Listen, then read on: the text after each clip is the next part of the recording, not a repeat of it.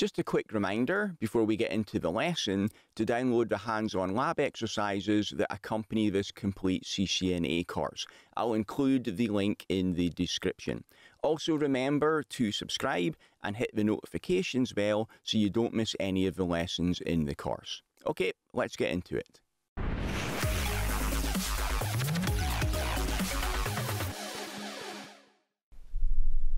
In this lecture, you'll learn how to configure VTP, the VLAN trunking protocol, with a lab demo. So I've got the usual lab topology here. I've got my 3 switches, switch 1 through to switch 3. Right now, I've configured trunks between each of the switches, but that's all of the configuration that I've done. I haven't created any VLANs anywhere, and I haven't created any access ports. So let's verify that. So I'll go on to switch 1, and if I do a show run in here and go down to the configuration for interface gigabit Ethernet 0/1, you can see that I've configured it as a trunk port, and the only VLAN that is configured right now is VLAN 199 for the native VLAN. So if I do a show VLAN brief, you can see that the sales and the eng VLANs have not been created yet. So I created the native VLAN so that I could do my trunk configuration.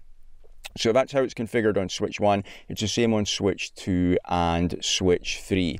And if I do a show VTP status on here, I haven't changed this, so this is going to be at the default, where the VLAN domain name is currently null, there isn't one, and the VTP mode is server. That's the same on all of the switches. What I want to do in this lab, if we have a look at the topology again, I'm going to configure switch 1 as a VTP server, switch 2 will be VTP transparent, and switch 3 will be VTP client. So I'll configure the VLANs on the server. The VTP transparent switch 2 should pass that information on to the client, and the VLAN should show up there. I'm also going to need to configure the VLANs on switch 2 because it's in transparent mode. So let's go from right to left. I'll configure the VTP client first. So I'll go on to switch 3. I'll just do a show VLAN brief on here so you can see there's no VLANs there yet. And a show VTP status, and it's the default of no domain name, and it is currently a server. So on here, I will say VTP domain. Let's make it FLACKBOX.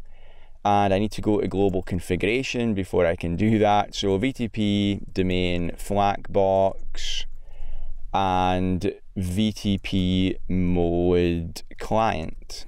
So I get a confirmation message that it's changed it to FLACKBOX and it's changed it to client mode. I'll do a do show VTP status, and I should see that it's changed. So there is the domain name and it's client mode. So that is switch 3 configured. Next, I will do switch 2. So on switch 2, I don't want it to participate in the VTP domain. If I do a show VTP status, it's also at the default settings. Actually, what's happened here on switch 2 is that it has picked up the domain name from the other switch, which is FLACKBOX, and it's still a server, which is the default. So I'll go to global configuration here, and I will say VTP mode transparent. So it's going to be independent for its VLAN configuration now. And I do show VTP status just to verify that it did take that, and yes, it is now transparent. The last one to do is switch 1. And on switch 1, let's do a show VTP status again, and I see that it's picked up the domain name as well of FLACKBOX. So I'll go to global config, and if I do a VTP domain FLACKBOX in here, it's going to tell me that the domain name was already set to that. And I'll say VTP mode server, and it's going to tell me it was already a server. Okay, so that is VTP set up. all I need to do now is actually configure my VLANs. So again, I'll do show VLAN brief. I don't have any VLANs configured yet apart from the native VLAN for my trunks. So on the server, I'll say VLAN 10, name eng, and VLAN 20, name sales. And if I now look in the VLAN database here with a show VLAN brief, I can see that those VLANs have been created. If I go over onto switch 3 now, it didn't have any VLANs previously. I just scrolled up there, you can see that the engine, the sales VLANs weren't there before. But if I do a show VLAN brief now, I can see that it has learned about the eng and the sales VLANs from the server. If I go on to switch 2 and I do a show VLAN brief on here, the VLANs aren't showing up on there, the new ones, because it's transparent. It doesn't synchronize its database. Okay, next thing to do is to test everything is working. So I will configure the switch ports. To save me typing this in, I've put it into a text file. So let me bring that up. So on switch 1, interfaces fast 0, 1, and 2 are in the eng VLAN 10, and port 3 is in the sales VLAN. So let me copy this and then paste it in on switch 1. And I've also got a config ready for switch 3, where fast 0/1 and 2 are in the sales VLAN and fast 03 is in the eng VLAN. So I'll copy that and paste that into switch 3, paste that in.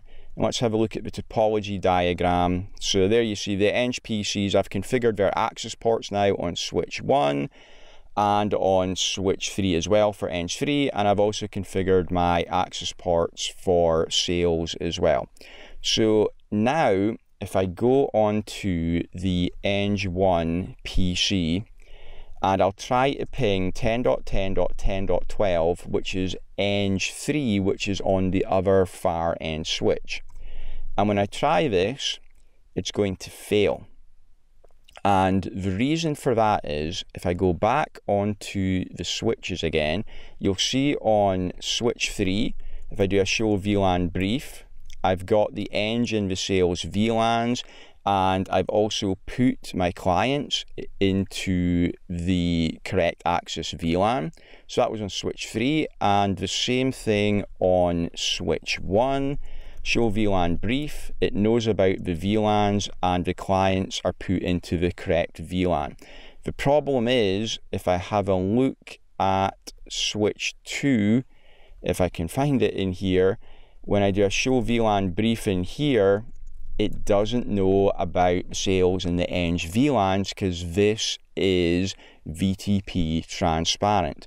So looking at the topology diagram again, it comes in from switch 1 to switch 2 tagged with a .1Q tag of the eng VLAN, but switch 2 doesn't know about the VLAN. So that's why the traffic is failing right now. So I need to go on to switch 2, and in global configuration, because it's transparent, I need to add my VLANs here as well. So I'll say VLAN 10, name eng, and VLAN 20, name sales. If I now go back onto my engineering PC, try the ping again, it will probably fail for a little while. I need to give this a second to come up. So let's just watch the request time out. And it might take a few pings. I might even have to do the ping again before it's going to actually come up and allow the traffic through. Okay, there we go. So the last one succeeded. And if I do the ping again, I'll see they're all going to work now. So I've now got end-to-end connectivity between my eng PCs. Let's check that sales is working as well. This should also be good. So I'm on sales 1. I will ping sales 3. So sales 1 is on switch 3, sales 3 is on switch 1 on the other side. It's at 10.10.20.12, and this works just fine too. So I've got end-to-end connectivity between my PCs in the same VLANs, but if I go on a sales PC and I try to ping an engineering PC, this is going to fail because it's in a different IP subnet. And if we have a look at our topology diagram, I don't have a router yet. So we need to configure inter-VLAN routing to allow that to work. That's what we're going to do in the next lecture. Thanks for watching. If you'd like to get the complete course ad-free right now, then you can enroll in my CCNA Gold Bootcamp by clicking the link above my head or in the description. It also includes full study notes, quizzes, and 150 pages of additional troubleshooting labs you can't find anywhere else.